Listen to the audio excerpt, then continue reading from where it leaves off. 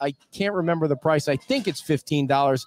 I might be getting it wrong, but you can fill that up all the way to the top. It's at the Fort Myers Beach Library, and the time is 9 to 2 today and 9 to 2 tomorrow. So, Shari, I am not even going to try and say your last name because I butcher it, but thank you for coming on. Blaukopf. And our camera's here, and Shari is going to be doing a demonstration tomorrow about the watercolor art. Right. So you're from Canada. I'm from Montreal. Montreal. Is that close to Canada? That's close to Canada. Yeah. That's right in Canada. And now, when did they start allowing the Canadians to come back in? November 8th by car. By car. Yeah, so we left on the 11th. We were not one of the first, but many Canadians came down. Did you try and sneak down before that? Well, we could fly. You could fly. Yeah, we could fly. But... so how did they stop you? How would they stop you if you were trying to drive? They would stop you. It was just non-essential travel only. I see. If you didn't have a good reason to come down, you just couldn't get down. Got you. Yeah. Now, the reason you're here is because of the demonstration, which will be at the Fort Myers Beach Art Association tomorrow from 1 to 2. 1 o'clock to 2. And what is the demonstration going to be about? I'm an urban sketcher, so explain what that is, because we've got people from Michigan that are low on the IQ scale. Like Brad, he knows who I'm talking about. Chad. So I have no idea what that is, so I fit right in there. So what does that urban sketcher mean? Urban Sketchers is a worldwide organization of people who sketch on location. So we take our sketchbooks and we draw wherever we are. If I wasn't in this interview today, I'd be sitting out there with a coffee and I'd be drawing all this stuff around me. So I see. It was started by a man named Gabby Campanario, who's originally from Spain but lives in Seattle. And he started sketching, and he started finding other people who were sketching on location. And he started a Flickr group and a blog. And eventually it became a worldwide movement with thousands and thousands of people from all over the world who sketch. We just take our sketchbooks everywhere. And there's a reportage element too. There's a lot of people who sketch. Reportage. What does that mean? It means people take their sketchbooks on location and they'll draw, for example, political events, protests, all kinds of stuff, marches, or just document the world around them with their sketchbooks. So what was the first one you ever sketched? Well, I've been drawing all my life, but when I discovered Urban Sketchers about 10 years ago, I just started carrying my sketchbook with me everywhere in Montreal. So I was teaching at the time in a college, and I would draw my students. I would draw from my car. I draw from my car all the time in Montreal because it's cold. So I just draw scenes, I'll draw people, I'll go to markets and I'll draw a lot. A big component is also travel sketching. So a lot of us sketch on location when we're traveling. And instead of taking photos, we document our travels through our sketches. Do you ever sketch Guy Lafleur? I of course know who he is, but I have never sketched him. That's a ding, ding, ding for you. Good one there. Yeah, one of the biggest hockey players of all time in Canada. Of course. So, is it? I know this isn't me prying or anything like that. If my wife was here, she'd be asking this. Is this a money-making thing? Can you make money at it? Well, I teach, so I don't necessarily. So it's more of a hobby. I teach sketching, so I do make money because I teach sketching. Oh, I didn't know that. I thought maybe you taught biology or something like that. No. Well, I'm a graphic designer by trade. Okay. So art related, and I've always drawn all my life. But I started sketching about 10 years ago, and then I started teaching as well. I started teaching sketching, and now I teach all over the world. I teach sketching all over the world, and I have online classes too. What do you, by the way, my day job, I don't mean to sidetrack you a little bit here, but my day job is working for Streamline Publishing, which publishes Radio Ink magazine, which is a radio publication. But on the other side of the building, we have Plain Air magazine. Oh, that's a big one. Eric Rhodes. Oh, look at you. He's my boss. For that? He's my boss. Yeah. Yeah, of course. I listen to his podcast. Very nice. Yeah. Has he ever had you on as a guest? No. Well, I'm going to tell him that. Put in a good word. Oh, for sure. For sure. But he's got some great events. He has Watercolor Live coming up, and he has the Plein Air Convention in Santa Fe. What a small world. So, have you ever been to one of his conferences? No, not yet. Well, I'll try and see if I can call the home office and get you a little discount. Oh, that would be great. Very nice. Be great. Yeah, he held great events. And he started out as a radio announcer and then just kind of grew into the art side of things. And, you know, he has a place in the Adirondacks that he has a vacation house at the Adirondacks, and then he invites, you know, painters to come up and they sit out in the Adirondacks and they paint. Well, that's crazy. So small world. I'll give him a I call do. now. I love his podcasts. Actually, awesome. They're great. Yeah. So I'm going to pull up some of your pictures. Sure. And then you're going to tell us what we're looking at, and we're just going to start with the first one that you sent me. So this one is talk about this one that you see there. Well, that's it. That's at a place close to my house in Montreal called Angel Woods, and it's a really, really beautiful green space. And I walk there almost every day in the winter with my dog. And there's this stream that's really incredible. So what I do is I don't paint outdoors in the winter because it's too cold, but I often stop and take a quick photo, and then I come home, and while the image is fresh in my mind, I paint it. So now, how long did it take you to paint that one? That's probably about an hour and a half. Very cool. All right, so let's look at this one. This is one of my favorite places. Also close to my house in Montreal, it's a place called Techno Park Oiseau. So it's a bird sanctuary. It's one of the biggest wetland areas in Montreal, and it's kind of special because it's sort of an endangered area because there's a light rail line going up, and as they put up that light rail line, they're tunneling under it and putting stuff over it. And in the summer, what happened was, because they were tunneling under it, a sinkhole developed and all the water drained out of the wetland. And so I was really glad that I had captured it before, but you know, gradually the water's coming back. And how long did it take you to paint that one? Oh, that one was a longer one. That's a large size work. So that was about 3 hours.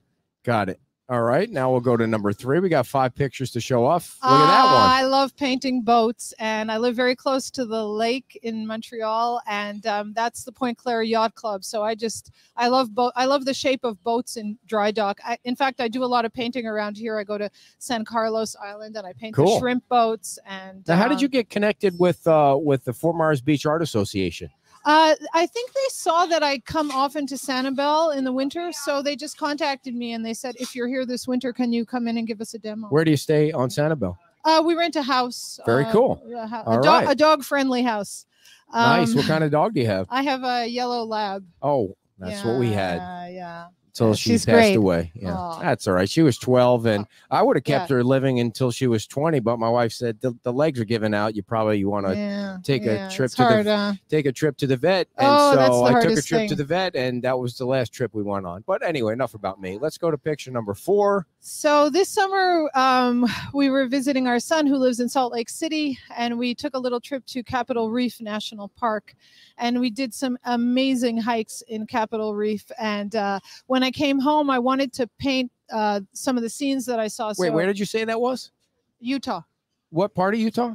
That is Capitol Reef. It's one of the 5 national parks in Utah. What part of Utah? So that's southern Utah. Yeah, it's like sort the of city in between. So my son lives in Salt Lake City, and we drove straight down to Capitol Reef. So of the 5 national parks in Utah, that's the middle one. Gotcha. So there's Bryce and Zion to the west, and Arches and the other one. Yeah. Canyonlands. We go out to Utah. Yeah, it's pretty amazing. Yeah. So I love hiking in the Utah mountains and the Red Rock and all that. It's so gorgeous, it's so pretty. So do we. Yeah. So do we. So we did this hike, and that's a really large painting. That's got a person in there. That's my son. Oh, I see. Yeah, walking. There's actually a few people in there, but that did was you take a picture first? Yeah, I did that from a picture because I couldn't carry it. My painting stuff is too heavy, and it was too hot in the summer. So I did some quick small sketches. It does get hot there. It doesn't get as muggy as it does down here, but it gets hot. Dry. Yeah. So I did that. I did that one at home. And how long did that take you? That was a long one. That probably took all day.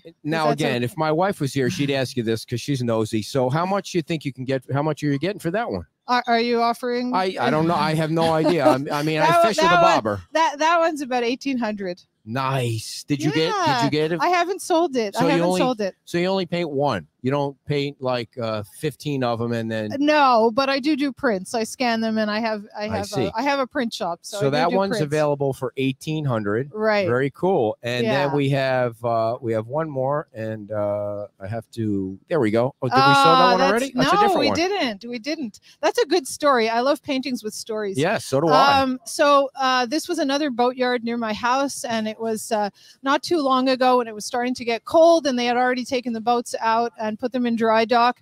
And I saw some. I was walking around. I wanted to sketch, and I saw some rubber boots behind a boat and this yellow rain slicker, and I thought that would be a great image. So I walked around and I started taking photos, and sometimes people get upset when you take photos of them. So anyway, this guy noticed me, and he came walking over, and I thought he was mad at me because I was taking his picture. And then he said, "Oh, hello." And I realized it was a former colleague of mine who had retired to sail his boats. So he was pressure washing all the zebra mussels off the boat. Do you have zebra mussels here?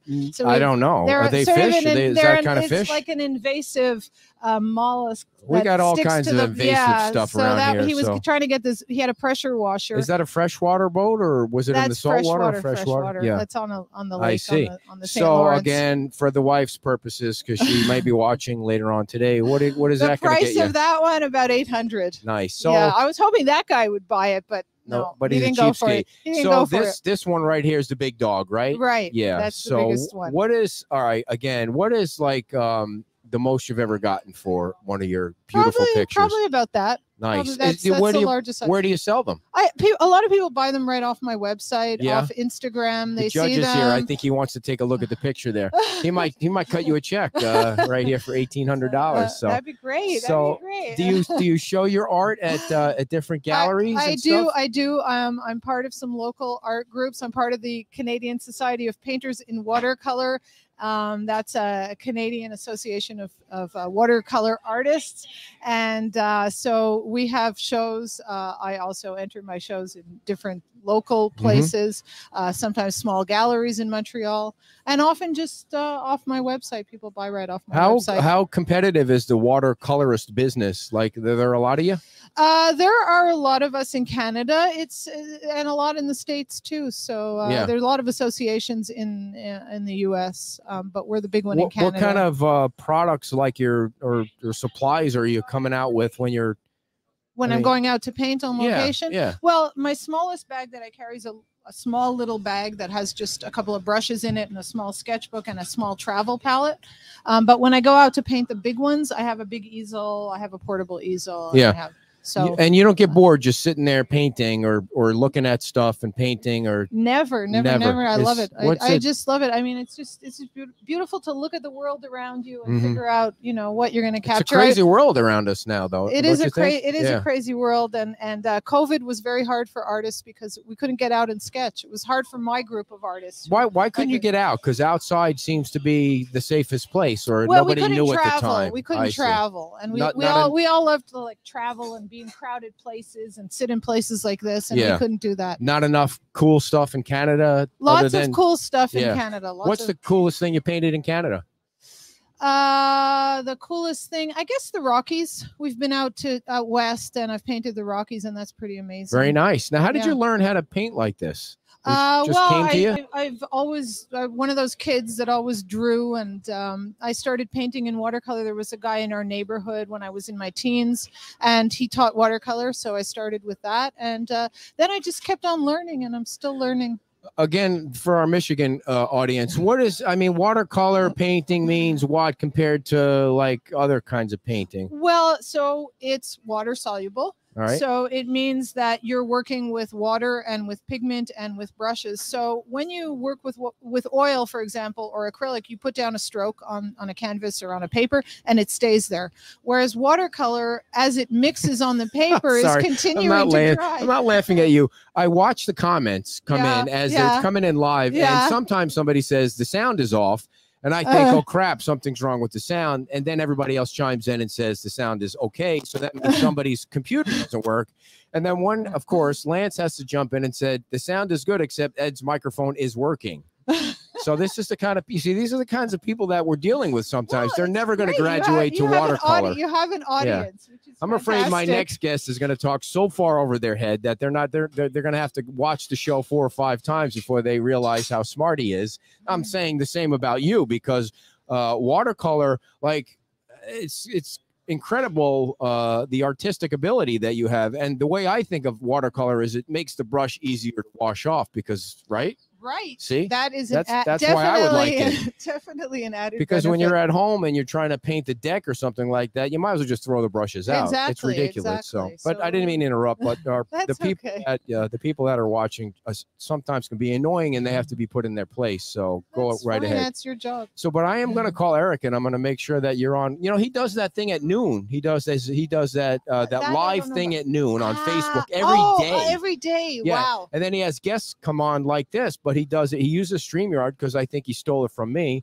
He didn't give me any credit for it, but you can pull people in from your home. Like you could be painting and showing off things like that. But yeah, he does a live Facebook. I don't know how he does it every day.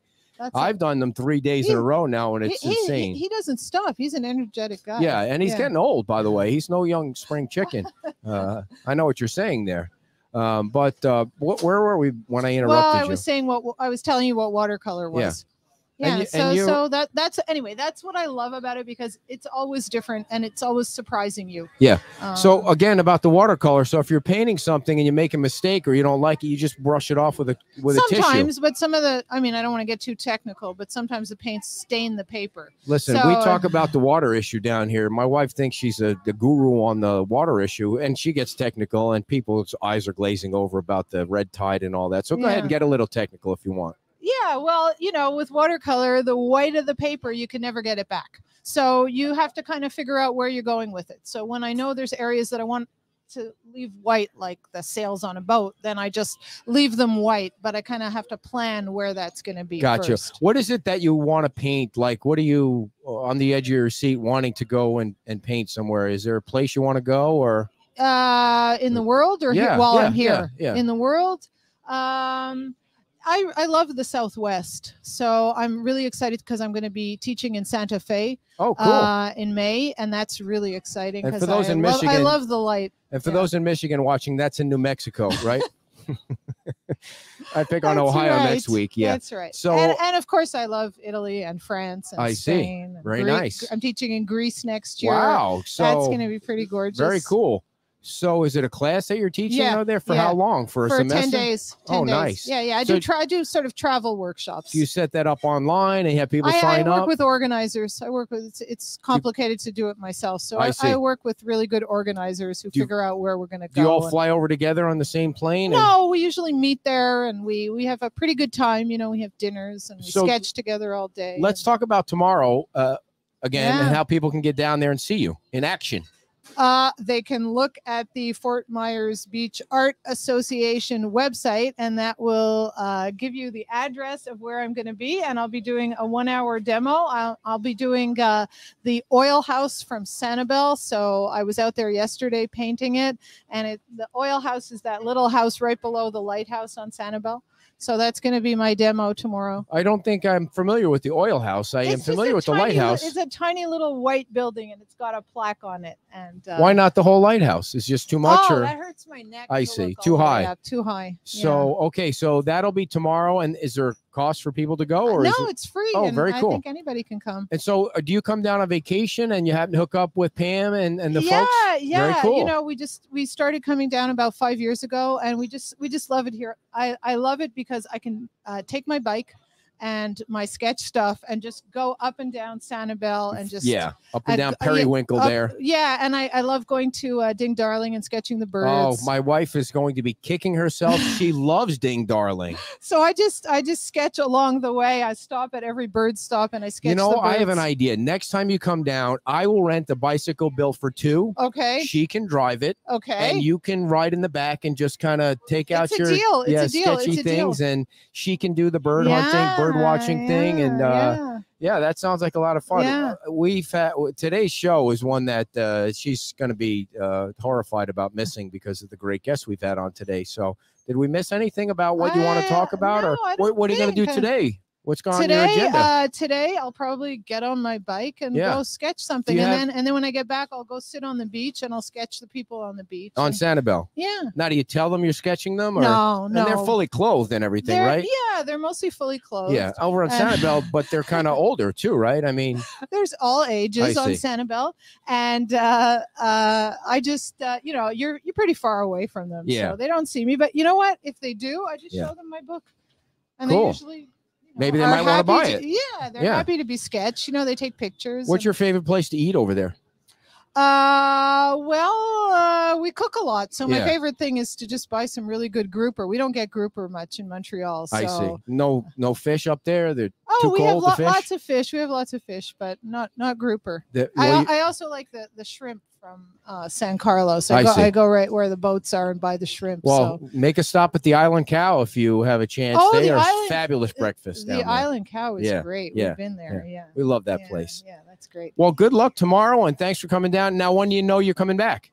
Oh, I'll be back. Same time every year, or changes? Yeah. I'll be back next year. We'll have to have you on the show when the wife is here, and I'm gonna get the bicycle ready for you two, and then I'm gonna take pictures of as I'm driving in the car. Thank you so much. This has been so much fun. And I will get you the interview and send you the thing, and call Eric and talk to him. Okay. If I see you on his show, it's gonna be super awesome. Because he is a good guy. That would be great. All right, everybody. Thanks Shari, so good luck much. tomorrow. And what's your website? Oh, I have many websites. ShariBlaukopf.com is my blog. Okay. Blaukopf Watercolors is my website with my watercolors. Now, I'm going to put her name up on the screen for anybody that wants to make sure you spell it right, so you're not worrying about how to spell it. But go ahead. I didn't interrupt. My online classes are learn.shariblaukopf.com. So there's a lot of Blaukopfs in there. That's Did I get it right there? You got it right. Super. You got it right. So awesome. You'll find me. All right. Well, good luck tomorrow. It's 1 o'clock to 2 o'clock at the Fort Myers. 2 o'clock, and then there's a reception after with an exhibition. So I think there'll be a lot of things to see. Awesome. Good luck, and thanks a lot for coming by. All Thanks right, so Shari. much, Ed.